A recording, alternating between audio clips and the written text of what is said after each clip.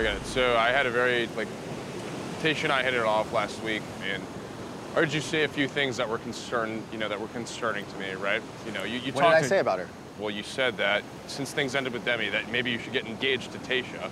Verbatim, you said that. What does that have to do with you? You had zero. Well, you're not the right guy for Tayshia. Okay. Just being honest with you. You don't get to decide that. She gets to decide that, not you. Well, she already decided that. It's been very.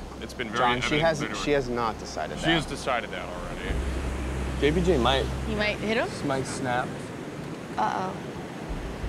John, this is not about Tayshia. This is about This is all about Tayshia. This is about the girl I care about. So you're making decisions for Tayshia now.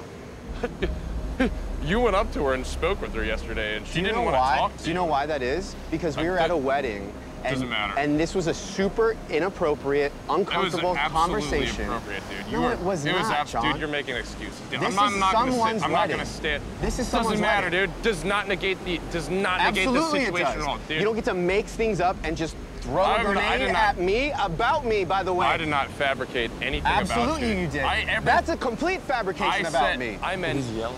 Who's yelling? No, that's a complete fabrication. Look, you... Oh my God. I hate this. What? I just hate that.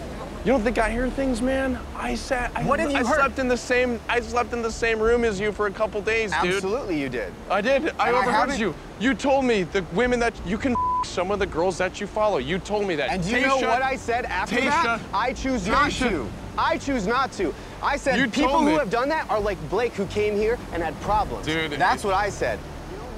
If two more guys go home for fighting and being By the way, this is exactly what happened last night. This is so unnecessary. Y'all should not be watching.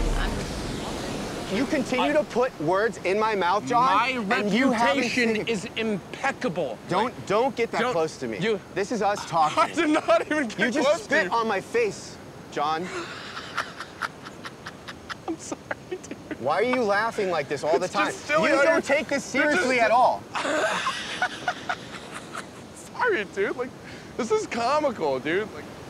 That's not necessary. Stop calling her your girl. You literally told Haley the day before, which she told me earlier, that you had not had such a quick connection with anybody. You made out with her on the day of the rose, and now you're going to tell me the next day, which, by the way... Well, you gave Tayshia the rose, so I actually didn't have the opportunity to give it to her. But you still said those things to Haley. But you also... Were you messing with Haley, and now you're messing with me, and now you're messing with Tayshia, so this is just John Paul screwing with everybody? Derek, go talk to Tayshia. Go talk to Tayshia and ask her.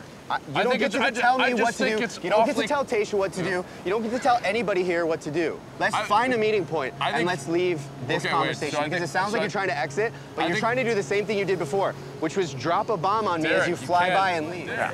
This has got to be the most unattractive thing ever, right? I don't like it's such a turn off. Right, okay. Sorry that... I think the fact... I'm sorry you did this to yourself, man. Yeah. Of course, you're going to end it that way. John, let's leave. We could have left it in a positive way. Yikes. I mean, I tried the best I can, but I'm not gonna. Little comment as I walk away. Again. All right, dude. All right. For the third time. You got it.